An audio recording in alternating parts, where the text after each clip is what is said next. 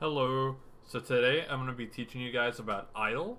It is the integrated development environment, or IDE, that you use to write your Python code with. So there's two modes of it, but first let's get it open. So this is the directory where we installed Python in the last tutorial. So once here we can go to lib, idle lib, and find this idle.py file, and we can run it. And now we have idle open. Alternatively, if you're on Windows, you can still just search it here, and you'll get the same thing. So now this is the interactive shell. So what does the interactive shell do for us? Well, it does a couple of things. But first I want to stress that I'm going to be writing some code that I don't expect new Python programmers to understand, so don't worry about that at all. But what you can do right now is just type exactly what I'm typing to make sure everything is set up correctly.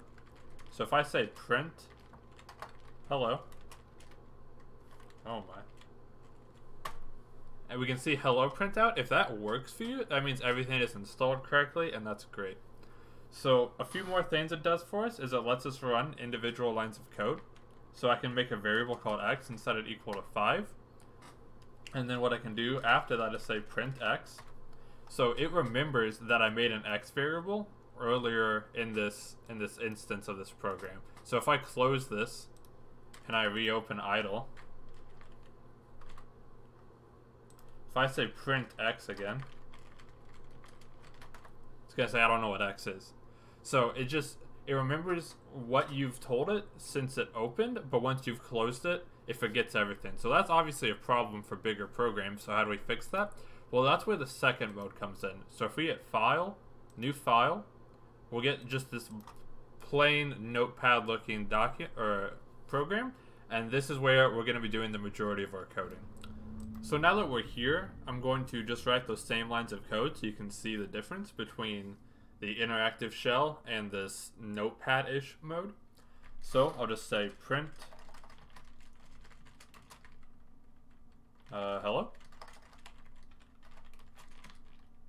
And notice when I hit enter, the line doesn't print out. You know, I'm just going to the next line. So then I'll say x is equal to 5, print x. So now, to actually run these lines of code, what we have to do is go up here, hit run module, and it's going to need to be saved. It has to create a Python file to then run from. So we hit OK. And tuna fish.